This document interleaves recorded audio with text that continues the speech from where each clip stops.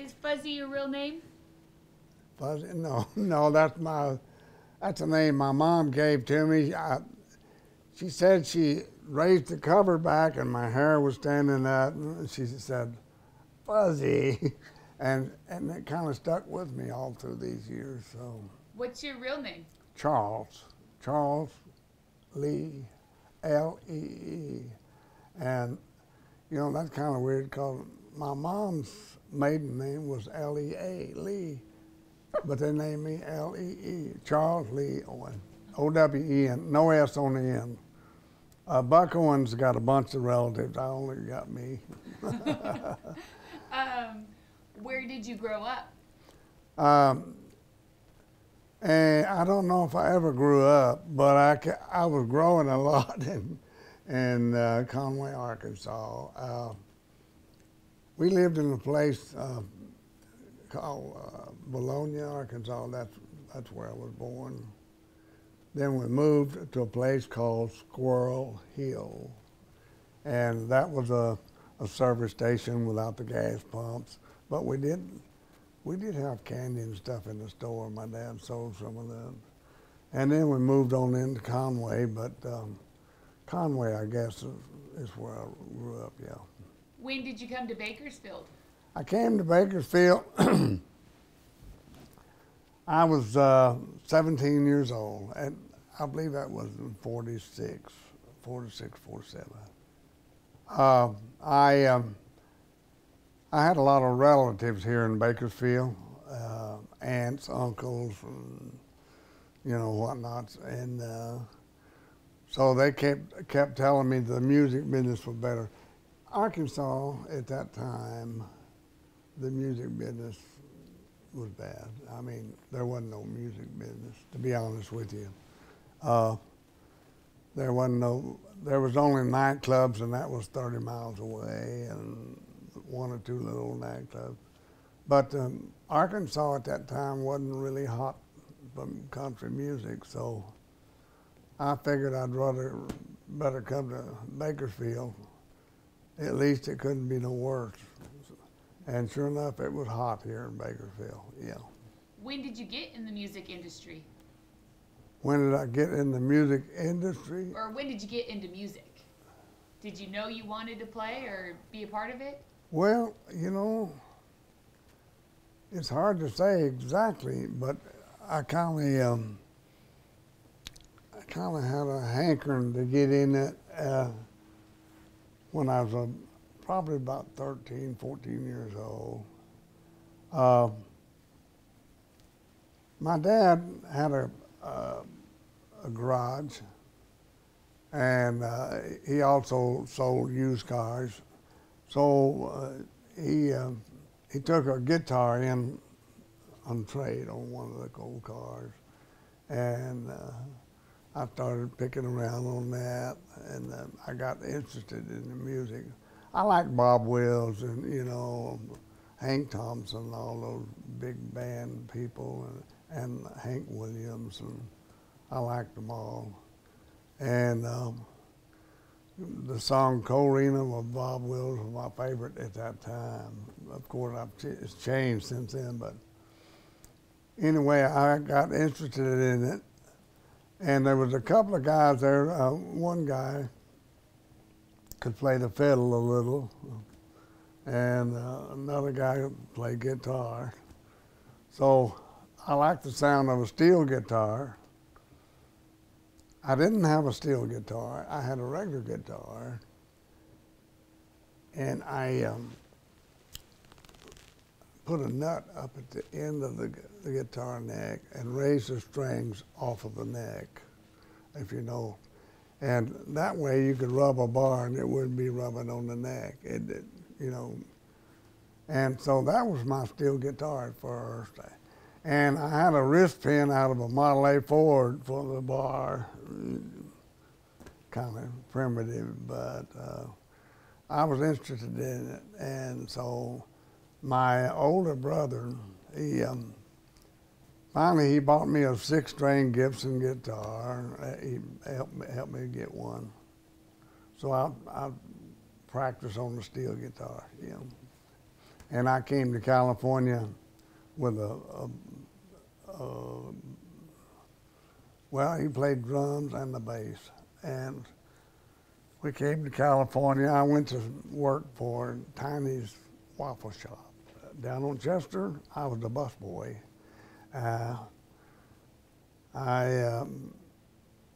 My buddy and his wife came out with me, and he got a job at the Sad Sack.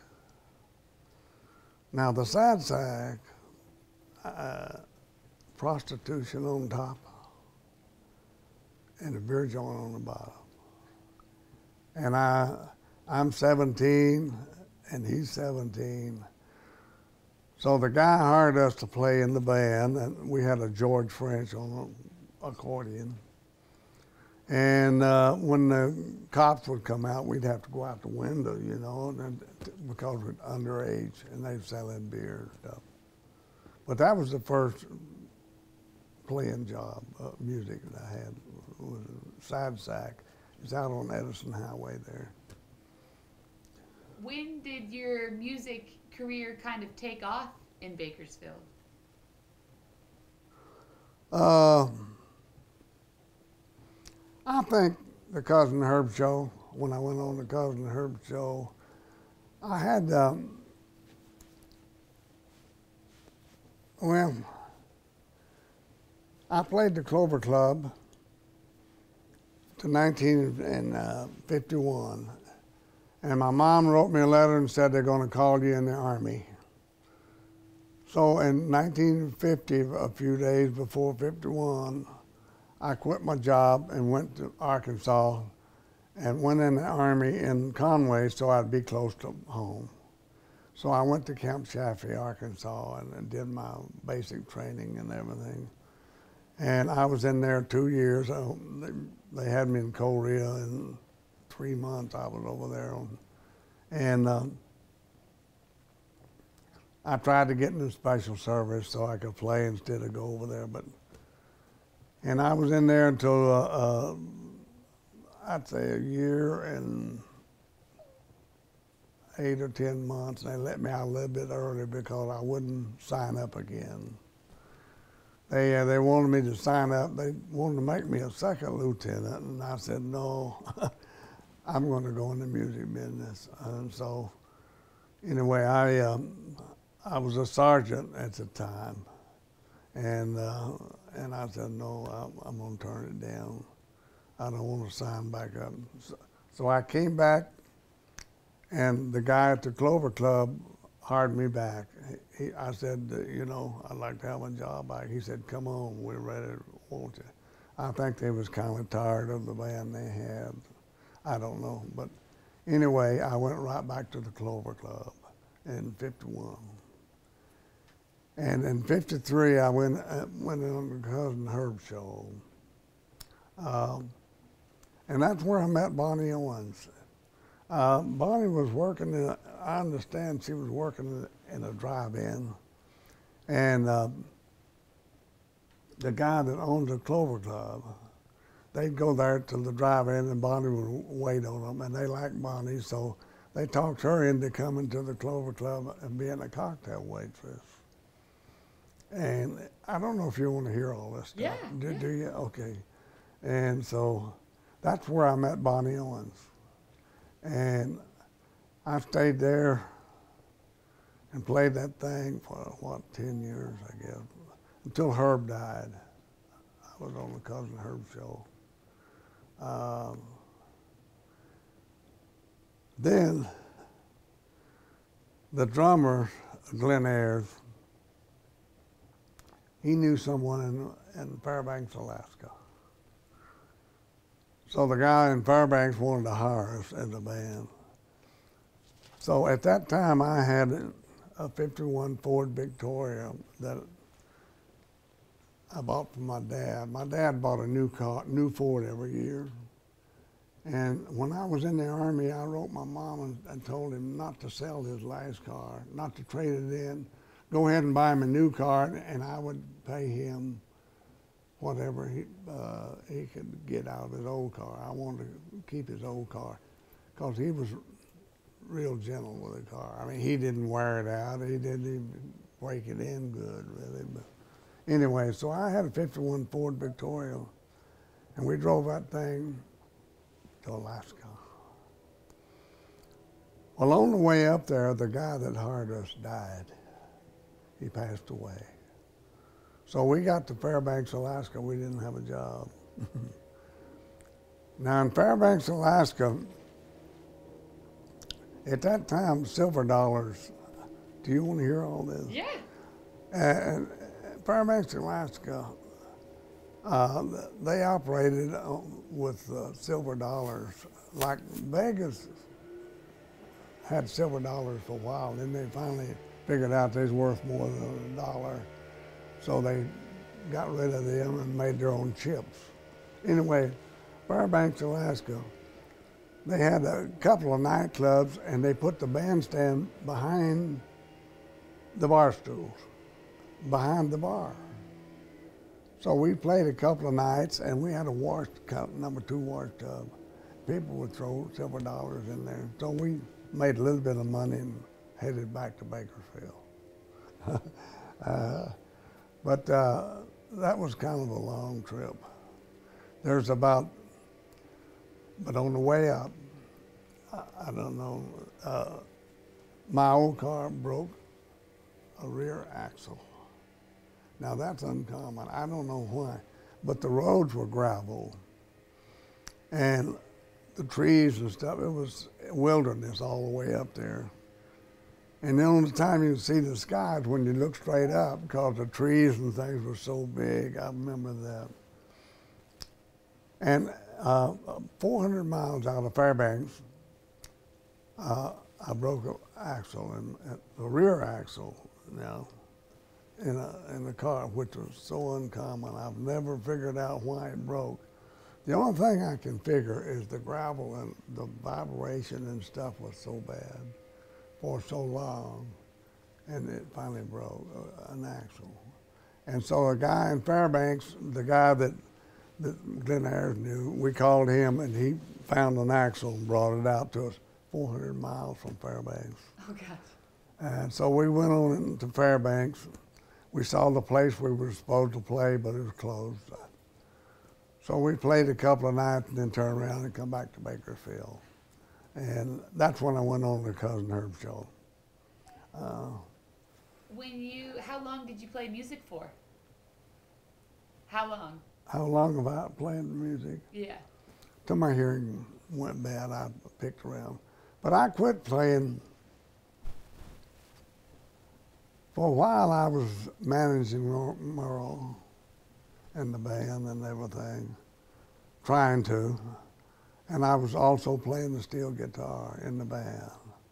And it finally got so big, I had to quit one of the two, so I quit playing and just went to managing. Merle wanted me to manage, and we had an office.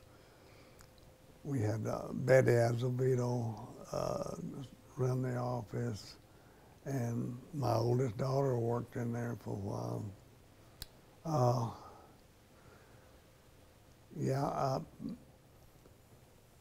How did you lose your hearing? The what? How did you lose your hearing? I don't know. I started getting dizzy, and this ear was good and this one was bad. But it ended up, this one went all the way down and this one went down to 45%. I've only got 45% hearing in this ear and I've been wearing a hearing aid. So I had to quit playing. What happens is you get more fluid in one side and you do the other. And you get, if you go so I'm out of tune. I mean, I'm playing somewhere in between, so I had to quit playing steel for a while. But it finally settled down and I could still pick, but I gave that up and went to managing the whole outfit. What was it like managing Merle? busy. It was it was fun in a way, but it was work in a way too. If you love your job, then it's fun. You know, I like the job. I had a lot of confidence in Merle. I signed him to a record company that I owned at that time. My cousin Louis Talley started the record company, Talley Records, and I bought in with him, and we were partners. We built a couple of recording studios, and Louis wanted out of the business. He wanted to sell his house and everything. We had a studio in the back, so I traded my part of the studio for the record company and the publishing company. So I owned the record company, and he had the studio, so he could sell his house, and he was getting a divorce. I don't want to go into that. That's fine. He wanted to get a divorce, and the only way he could sell that, I owned part of that studio. Mm-hmm. So I traded that for the Talley Records. I was a partner, but then I became sole owner of the Talley Records. At that time, I didn't know what I was going to do with it, but I said, okay, you know. So, what songs did Merle record for Talley Records? Well, first of all,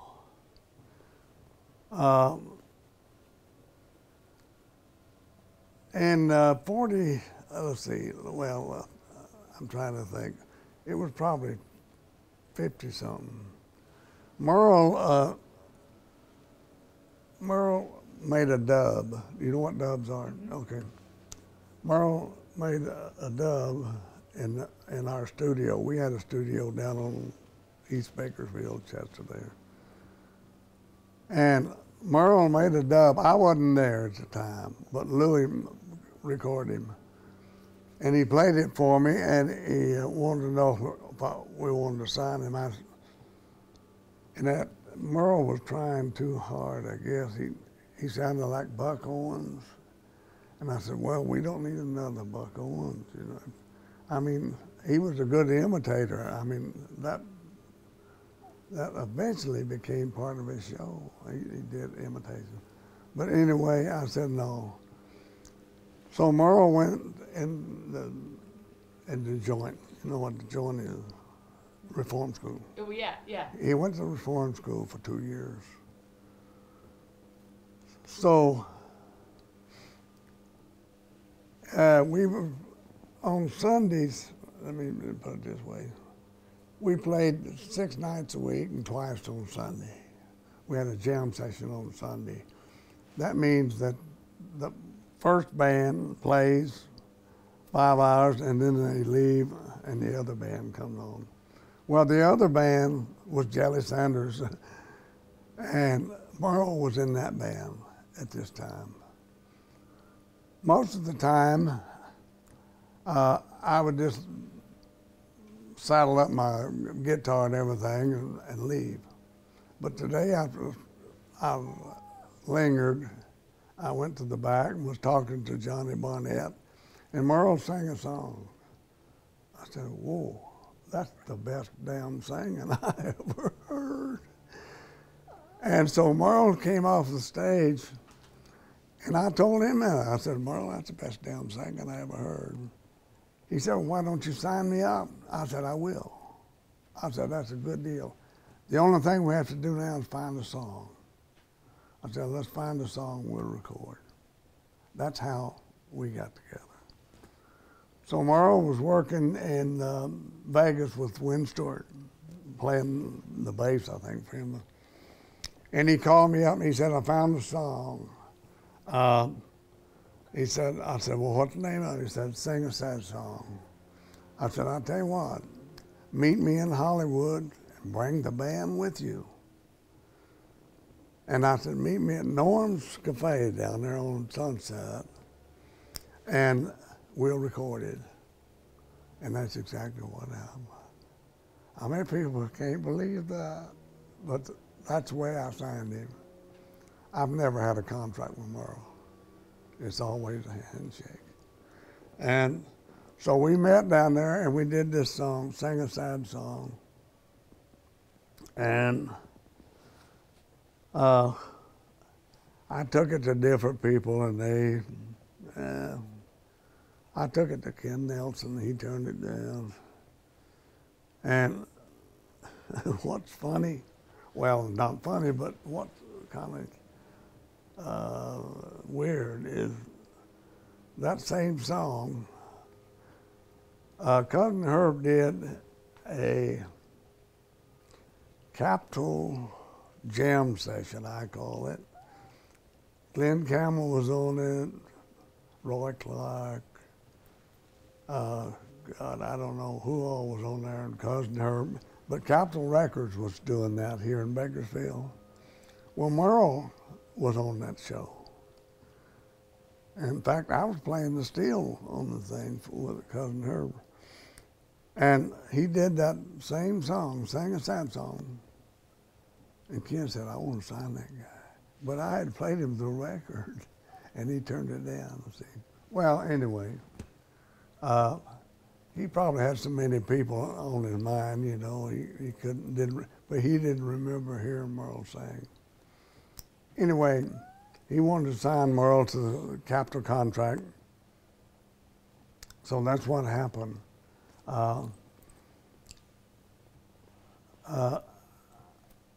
Merle went down, I think, he went down and talked to Ken, but he didn't sign. Now, when we was in Norm's in Hollywood, the only thing I ever advised Merle on at that time was, I said, Merle, we're going to do this record. And I said, people will be calling you, wanting you to sign with them. But I said, don't sign with them because they only give you 2% of 90%. That's what they want to sign you up for at first. And I said, we'll get 6%. Just don't sign with them. And you know, that's exactly what happened. Merle went down and talked to Ken Nelson at Capitol. And Ken wanted to sign him, and he didn't sign. He come back and told me, he said, Ken wants to sign me, so you better go down and talk to him. So I went down and talked to Ken, and we made a deal. I had half of an album already finished. So we made a deal. I said, okay, we'll sign up with you. And that's how he got on Capitol Records. So. Is that crazy that they would only get that small of a percentage of their? That's what they try to do.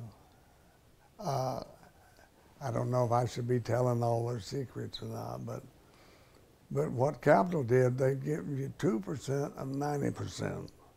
That means 10% breakage. They figure like 10% will be breakage. So they don't have to pay you on every album. Only 90% of the albums that they sell are the records. So I don't know if people are interested in all this stuff or not, but. It was it's a sneaky business, kind of. Oh, what? It's a little bit of a sneaky business, a little tricky. Well, I tell you, every business is like that, really. We don't know the whole story about all those businesses out there. But anyway, that was the deal. What's your favorite song now? Right now? God, I haven't really thought about it. I always say that the most important song was probably Swinging Doors.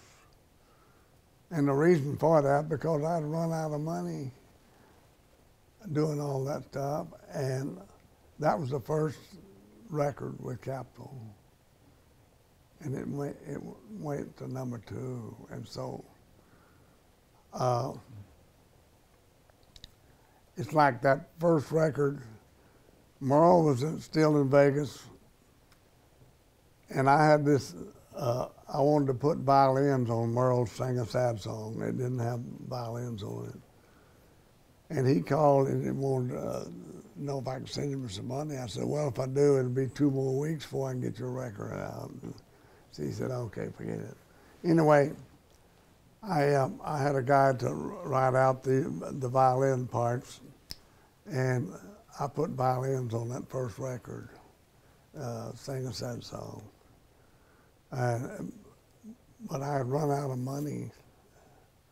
I was financing the whole thing, paying the musicians and all that stuff. Anyway. Was it hard back then to make it work in the music? Was it hard to make music back then? No, it wasn't hard to make music, it's just hard to make it successful. Yeah, there was like 4 or 5 nightclubs going here in Bakersfield at the same time. But you know, we was a little bit different. Now in Nashville, I don't know if you want to hear about Nashville, but they have a clique. Most countries do. But in Bakersfield, we worked together. We did, Bill Woods played the Blackboard and I played the Clover Club. Bill Woods and me, we recorded on Gene Shepard's Dear John letter. Now, Bonnie Owens and I had the first record on a Dear John letter. Hillbilly Barton was here in town, and we recorded it for his label. That was before I had Tally Records. It was in '53. Bonnie and I recorded a Dear John letter in Ed Smiser's studio, a little old studio here in Bakersfield. And we only had one microphone, and anyway, that was the first record of a Dear John letter. What was did you stay friends with Bonnie, obviously? Because you were good friends with Bonnie? Oh, yeah. Yeah, we were good friends. Bonnie was a fine lady, fine woman. She went to work at the Clover Club when I came out of the Army. She was working there. That's how I met her, yeah. And Hillbilly Barton wanted Bonnie and I, we were on the Cousin Herb show together. We did a lot of duets together on the Cousin Herb show. And so Hillbilly heard us on Cousin Herb show, wanted us to do his song, A Dear John Letter. Now, what's really funny or ironic or out of the ordinary is that Louis Talley traded a '38 Kaiser for that song. A Dear John Letter, he traded his Kaiser for that song, and I bought half of his Kaiser for $200. So him and I were partners in Tally Records, and that's how Tally Records started.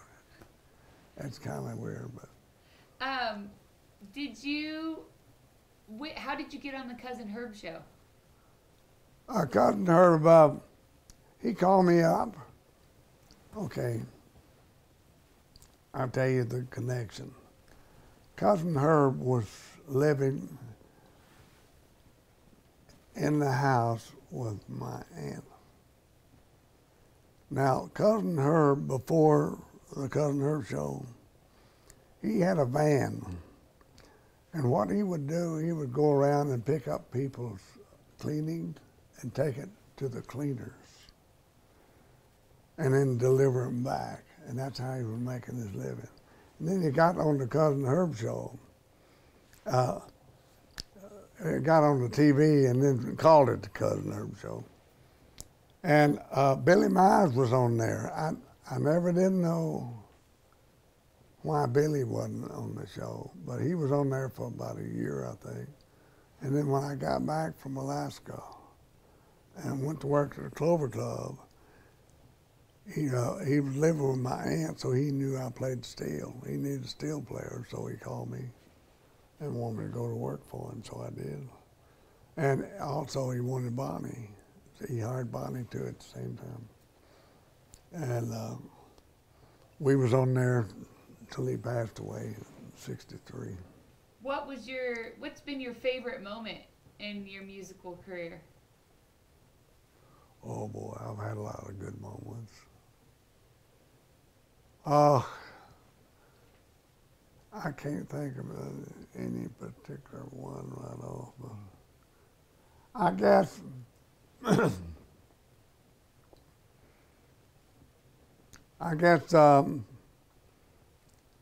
the fact that Ken Nelson would put Merle on Capitol Records, because I was in the business deep enough to know that without distribution, you can't make it in the record business. See?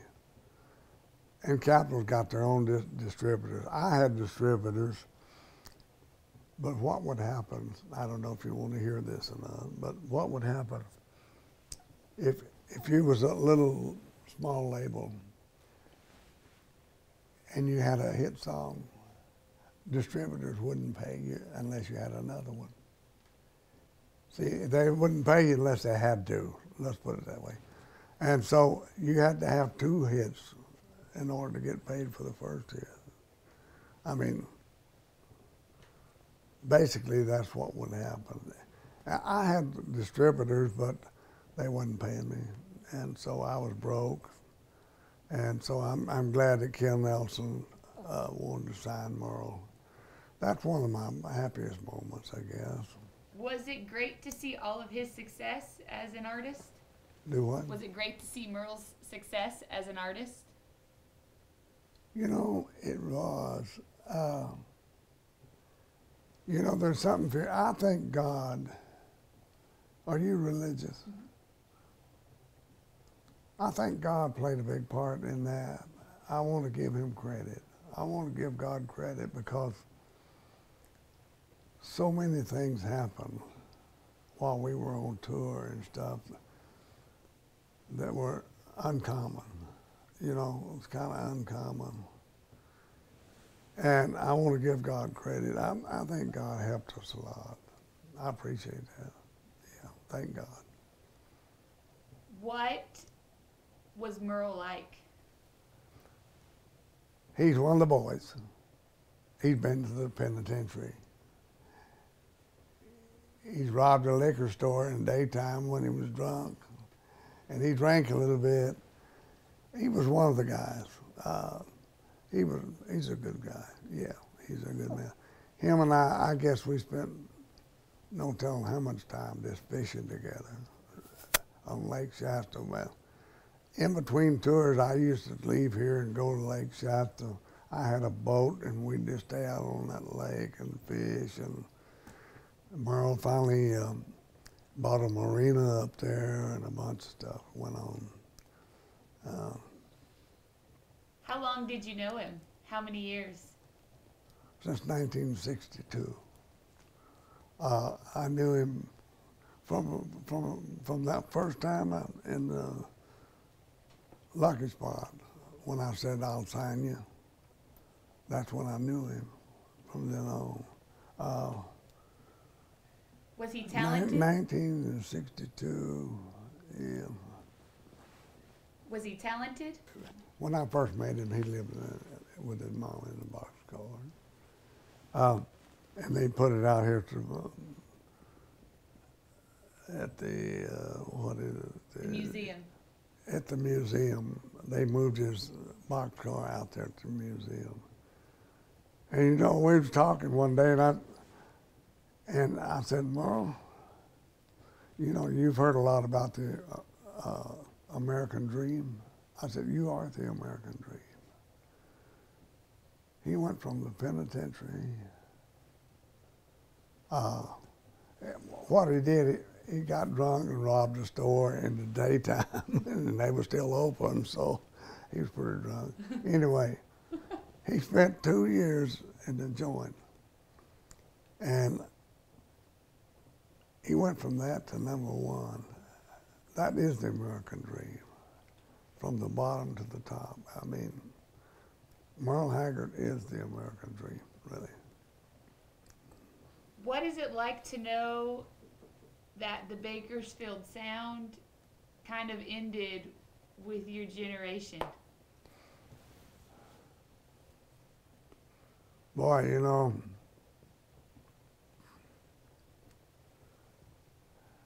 the Bakersfield Sound, let me tell you what it is. People don't know what it is. I'll tell you what I think the Bakersfield Sound is Merle Haggard and Buck Owens.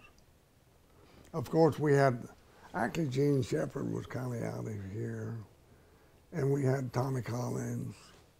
We had, I don't know, Ferlin Husky was here for a while. That's how he got Dear John Letter. Let me put it like this.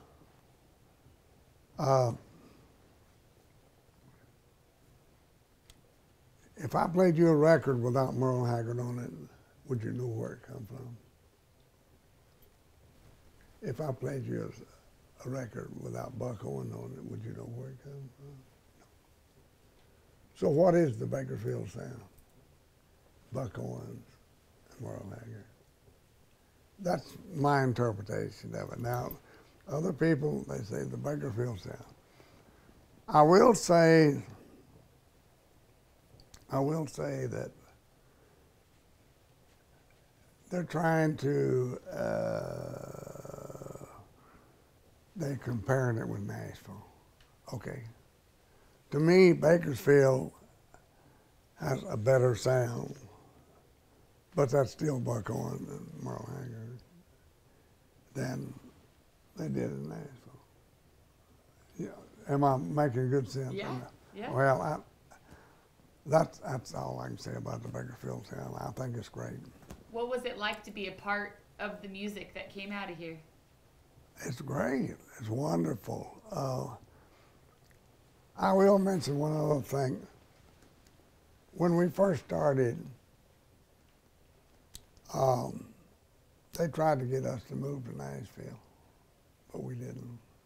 We didn't go for it. The Wilburn Brothers, have you ever heard of the Wilburn Brothers? Okay. They called us and wanted us to move to Nashville and get under their company and let them do our bookings and all that stuff. We turned it down. We said, no, we'll stay in Bakersfield. And I'm so glad we did. I think you're better off away from Nashville in a lot of ways. Not every way, but in a lot of ways. But Nashville is pretty much a clique. You know what I mean by clique? They have the same people on every record you hear. They have the same, you know, that basically they use the same people in doing the whole thing. And Merle said one time, he lived in Nashville with Leona Williams when he was married to Leona. He lived out there for a while. He said that was the least productive time in his whole life. If you're not in the clique, that's all I'll say. Okay. When you think back on your career, what do you think about it? I think it's wonderful. I thank God. I thank God. Like I say, I think God had a lot to do with it. I didn't think so until recently. I got to thinking. I got more religious. I got baptized. And I thought about a lot of things that happened. I didn't think about it in the same way as I do now. I look back now, I know that we had to have help in this coincidence. I could tell you a couple of things, but what would you tell people watching this that they might not know, like about how great it was or good it was? Well, it was a business, and it was for a full-time job. I mean, it was really a job, but I guess you could say that, no, sort of like we're coming out of Nashville in an old bus. I'll never forget this. There was a station wagon stopped. We come around this little mountain. A station wagon stopped, and they had a bunch of kids in the back. Well, our bus didn't have brakes when it was raining. So here we come around this curve, and they're stopped right there in the road. And just so happened the ditch was made for a bus to run into. And the guy driving laid our bus over in the ditch to keep from hitting those kids. And I think that was God. I think God had something to do with that. You would have to be there and feel the, well, danger. Yeah. And these people were stopped. They were going to make a left turn, but they had to wait till these cars come by over here. So here we come around doing about 50 or 60, and they're right in their way, and we can't stop. So he lays it over in the ditch. That's one thing. Well, there's other things too, but that's one of the things that I look back on. I thank God that we laid it over in the ditch. And it didn't bang up our bus. It didn't do nothing. It just laid it over in the ditch. We got a wrecker to pull us out and went right on to the job. Why do you love country music? Why do I like country? Well, it's 3 chords and the truth. That's what they always say. Country music is 3 chords and the truth. I like country music because it's real. Everything else is songs, you know. I mean, if it's not real, it's not country. That's the way I feel about it. I've wrote quite a few songs. I had #1 song with Ray Price, Same Old Me, I wrote that. I had a Dear John letter, I own that song. I have a song called I'd Rather Be the One You Slip Around With. That thing made the #1 and 2, something like that. I've had a good success in writing, but Merle was great in writing. So I finally told him, I said, I'm gonna quit writing. I can't compete with you. We wasn't competing with each other, but I can't compare, you know. Merle wrote some great songs. Mama Tried. Oh man. We headed downhill like something headed for hell. He wrote a lot of good songs. Yeah. I would say Okie Muskogee, Fugitive, The Bottle Let Me Down, Swinging Doors. Man, just right on down the line, you know. Why do you think he was so popular? Because he's good. He wasn't popular because of anything else. In other words, if he hadn't wrote 3 hits in a row, he wouldn't have been so popular. But I mean, you stop and think, Swinging Doors, The Bottle Let Me Down, The Fugitive, that's 3 in a row. You know, Sing Me Back Home, Mama Tried. I mean, he wrote so many good songs.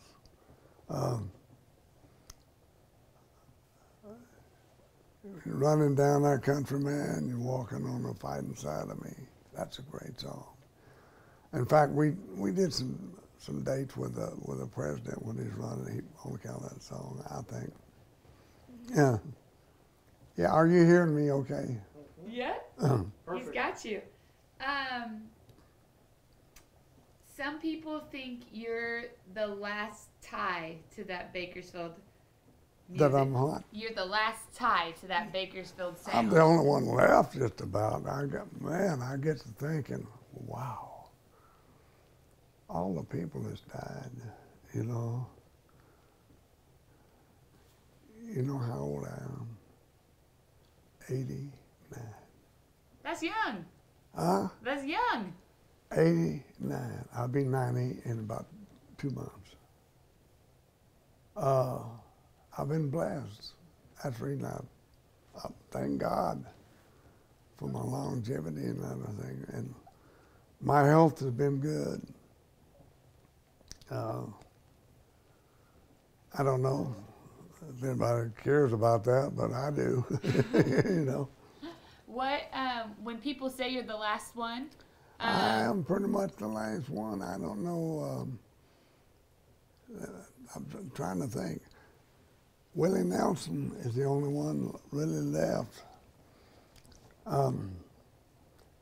You know, he had some kind of an operation. He was in bad shape.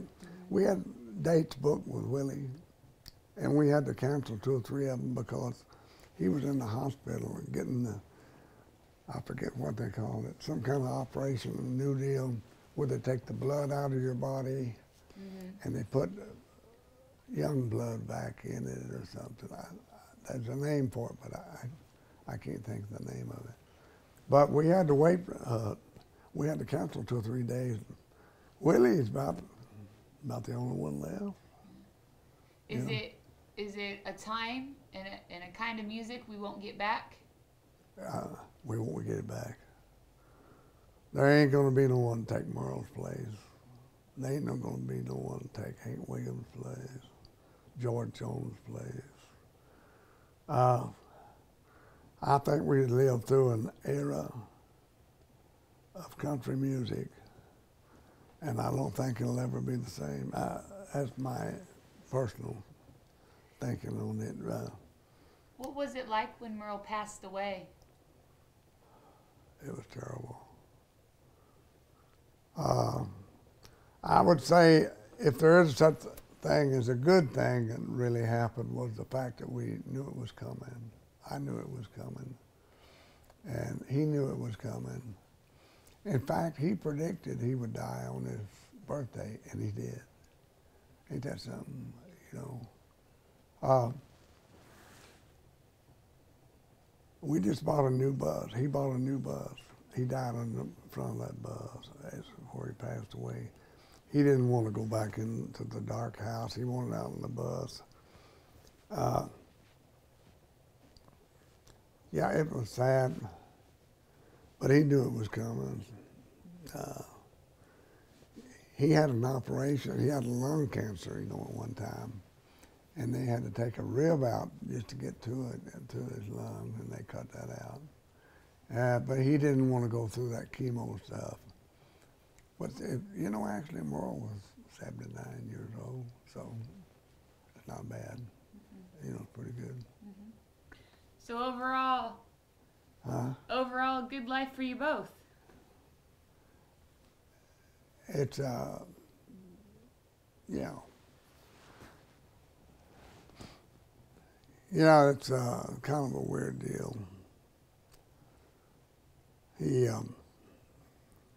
He went to a couple of hospitals, and he called me and Norm and said he had COPD, emphysema, and lung cancer. He said, that's what I got. You know, and he didn't want to go through that chemo business. I can't blame him, really. I really don't. If you know about chemo. And the reason I know about chemo is my wife went through it. She had cancer. It was terrible, really. It's just a slow death, that's all, you know. There's some people that makes it, but most don't. She had ovarian cancer or something. What do you love about Bakersfield? What do I like about it? It's my home. I've lived here since, off and on since 1946, I guess, yeah. You know, when I first moved here, the population was like 85,000. Now it's 300 and something thousand. And like I say, the music business here was 5 nightclubs at one time, 5 days a week, and twice on Sunday. Think about that. That's a lot of people drinking and dancing and having a good time. And I don't know, I guess I guess Bakersfield, it's what you get used to, you know. Like Merle moved from here to Reading and bought a ranch up there. And the main reason he did that is on kind of Lake Shasta. We spent a lot of time on the creeks, on the lake and the creek. The creek runs into it there. Was he your friend? Huh? Was he your good friend? Oh yeah, we were friends. I never had a contract with Merle. Just handshake or whatever we say we do, that's what we do, you know. People can't understand that. But it works both ways, you know. Yeah, I mean, I wasn't against a contract. I just didn't see no use for one. I mean, that's pretty friendly, I think. You know, you got a pretty good idea of who your friends are that way. Merle was a pretty loyal guy, you know. It's like I'm telling him not to sign. If he'd have signed, the whole thing would have been, my whole life would have been gone. But he didn't, and that's what makes a good friend. Yeah. He bought a new, I don't know if you want to hear that. He bought a new bass boat and gave me his old bass boat. And then about 6 months ago, I gave him back the boat. His son wanted a bass boat. I said, I'll give you this one. You gave it to me, so I'll give it back to you. So, quite a deal. All right, I think we're good. We're done with your interview. Huh? We're done with your interview. You're good. Are you done? We're done. Okay. But do you have some pictures of Merle around here and you?